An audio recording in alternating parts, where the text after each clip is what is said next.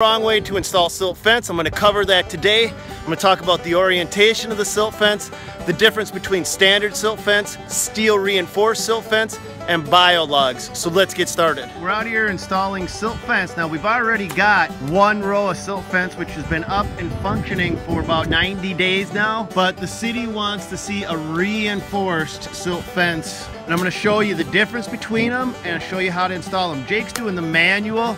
He's just manually digging a trench. You can get a trencher.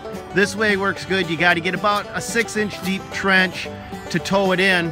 And as we look at the one that's already been installed and in service for a while now, you can see that it's actually buried right there. And that's a key element. The other thing is which way you orient the silt fence. The fence will have wood stakes. A reinforced silt fence looks like this. It actually has wire mesh. It's more of a permanent structure. And then we use posts to frame those in. Let me show you the orientation on this site so you can kind of get a feel for it. You can see that the posts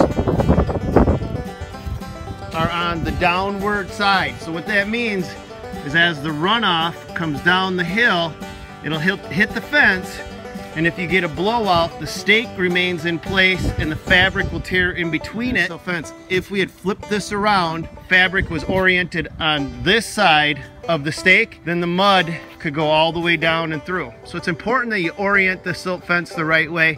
So what Jake's doing right now is he's getting the silt fence initially set, putting the bottom of the extra length in place. Now this fence actually has a flap dedicated to fold over so you can kick it in and then cover it with soil. This is a great example of what I'm talking about, orientation of the silt fence. Any of the silt that comes down, the sediment, will hit the silt fence fabric material on this side and then be stopped or reinforced by the wire mesh on the back side of this fencing. We're getting the new silt fence installed. Important point, you cannot forget, no gaps. Look at the bottom of this silt fence. It's all been dug in 6 inches deep. There's no gaps. A lot of times you'll see a silt fence flopping in the wind.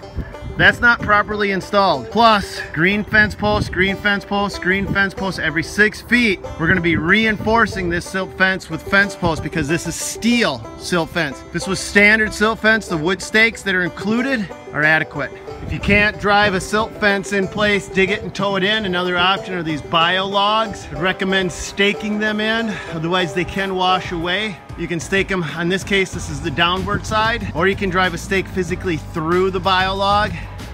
I don't prefer to rip the fabric at all. I have seen it done.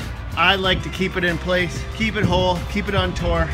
I don't like to drive a stake through it if I don't have. 2 silt fences in place, erosion control set. Ideally, this should have been sodded. Vegetation should have been established, then we wouldn't have needed a silt fence, but sometimes it doesn't work.